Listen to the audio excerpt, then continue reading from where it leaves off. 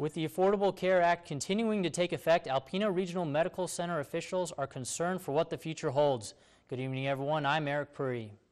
Medicare, Obamacare, and the Affordable Care Act were hot topics at the ARMC Board of Trustees meeting earlier tonight.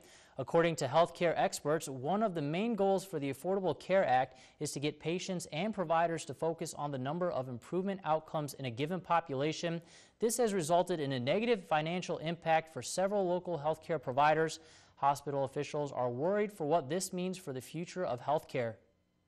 Hopefully, we're more concerned than we need to be, but it seems like all of the experts are recommending caution and are predicting financial losses rather than improvements. So it's pretty general yet, but it'll kind of unwrap in the next 2 years.